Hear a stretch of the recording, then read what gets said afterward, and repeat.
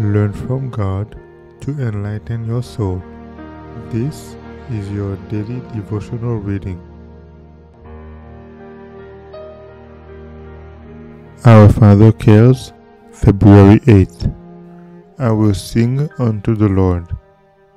Whoso offereth praise glorifieth me, and to him that ordereth his conversation aright will I shew the salvation of God.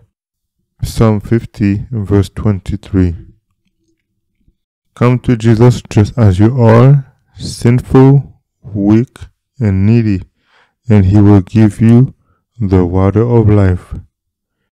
You want a faith that reaches through the hellish shadow that Satan casts athwart your pathway. He is busily inventing amusements and fashions which will so take up men's mind that they shall not be able to spare any time for meditation. Teach your children to glorify God, not to please themselves. They are His children, His by creation and by redemption. Teach them to shun the amusements and follies of this degenerate age. Keep their minds clean and pure in the sight of God. Praise God.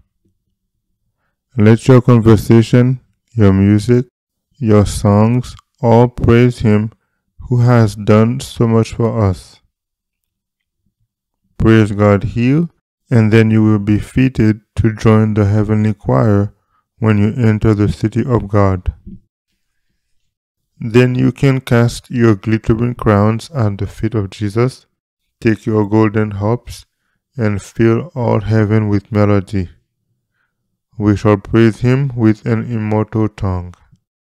As our Redeemer leads us to the threshold of the infinite, flushed with the glory of God, we may catch the themes of praise and thanksgiving from the heavenly choir round about the throne, and as the echo of the angel's song is awakened in our earthly homes, hearts will be drawn closer to the heavenly singers.